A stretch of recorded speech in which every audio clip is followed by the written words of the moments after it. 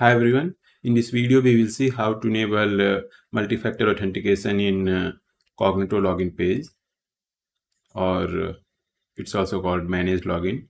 So let's create user pool, and I will create user pool for single page application. So it will create a public client.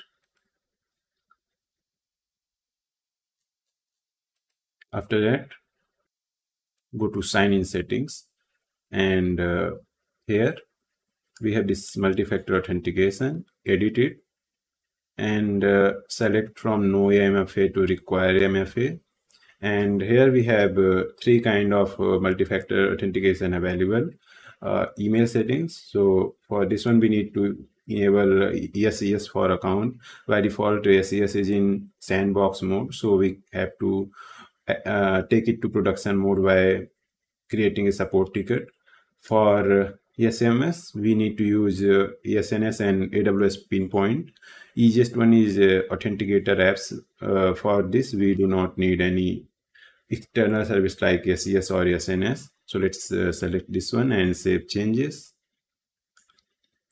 Now let's go to client login pages and try to log in. I will quickly create account.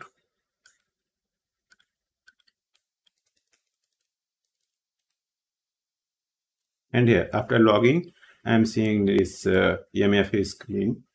I can scan this QR code on my device and enter the code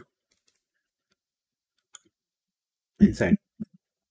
So this is how we can enable Authenticator app-based MFA in Cognito managed login UI. In next video, we will understand how to use MFA in your custom application by using Cognito APIs or SDK. Thanks.